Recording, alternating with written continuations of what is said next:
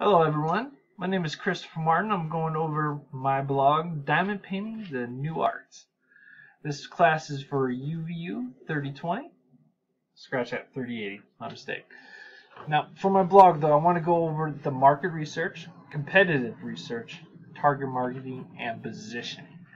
Now to start, I want to talk about market research. Now diamond painting was invented in 2010. But it's been relatively unknown until about 2020, which we all happen to know is when the pandemic decided to go ahead and pay us all a visit. Then hobbies at home definitely shot up. Now, moving over to the competitive research, I found that there are two companies out there that would be my competition that I have to fight with here. First, let's go over the Diamond Art Club. They specialize in unique paintings, nothing crazy, but some nice, cool style paintings.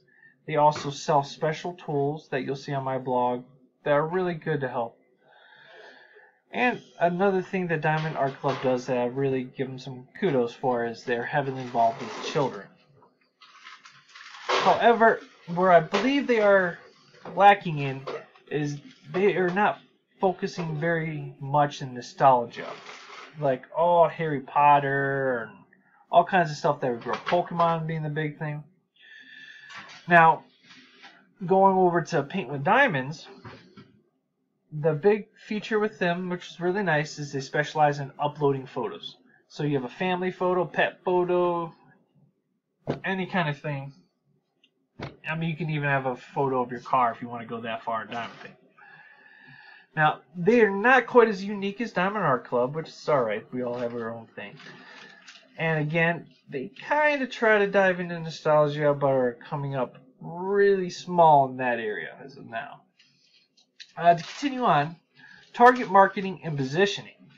Now, the target range here is going to prefer mostly females, but there are males that enjoy diamond painting as well. Now the ages is kind of open between 12 and 60, but it can still vary. It's just slightly older than 12 is probably the better route to go. And with the pandemic, working at home and having an activity or hobby at home is a great thing to do at this point. Now as for positioning, where I want to go with this blog is I want to do a lot of focusing on nostalgia. Nostalgia is the thing right now. And you gotta get it while it's hot. And best yet, I think this picture explains exactly just how nostalgia is going. Just look at how the Pokemon cards have gone. McDonald's 25th year anniversary edition Pokemon cards sold out. Nostalgia is here, and it doesn't look like it's going anywhere soon. But enough of my slides. Let's move on to my Diamond Painting the New Art blog, where I have the blogs, posts about me, photo gallery, frequently asked questions, contact number information, and I got a cute little picture of a diamond painting bookshelf with the two dragons up here. Now proceeding on, I want to go ahead and mention that this is an adventure. Diamond paintings can be quite an adventure. There's different types of paintings, there's numerous kinds. It's a journey. But going further down here, you can see a few of my blogs listed here. We'll go over that category in a moment. And just to go over some of the nostalgia type diamond painting styles, I like to start with Harry Potter, Hogwarts. I'm pretty sure everybody here knows Harry Potter. Legend of Zelda for those gamers out there. Pokemon, because at this point the Pokemon is everywhere. And lately, the big hit is the Mandalorian with Baby Yoda, Star Wars, and everything you can imagine. So let's proceed and jump up here really quick to the About Me category. And as you can see, my name there, what I do. I do have the Contact Me function available, so anybody can get a hold of me. A little small biography about myself.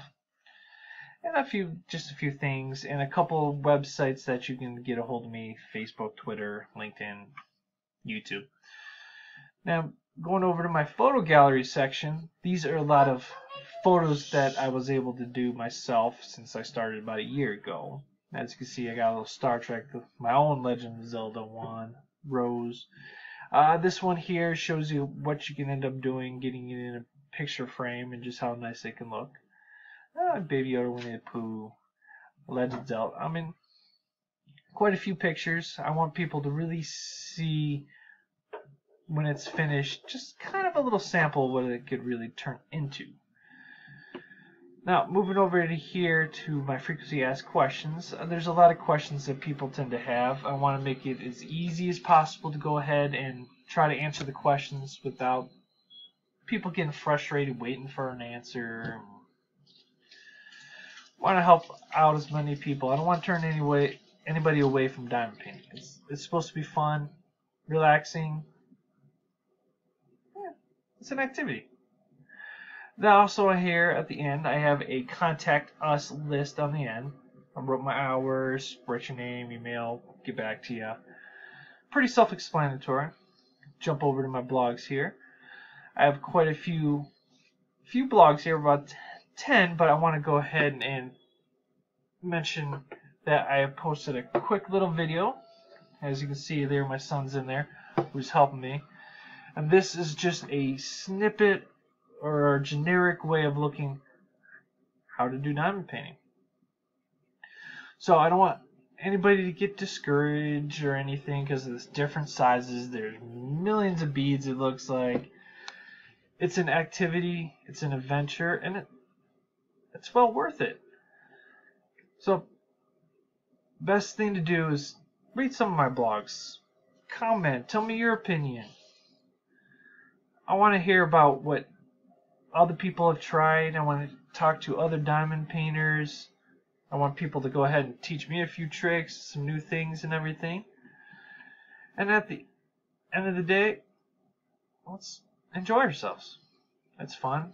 Let's go have some fun. Thank you. Till next time, stay in touch.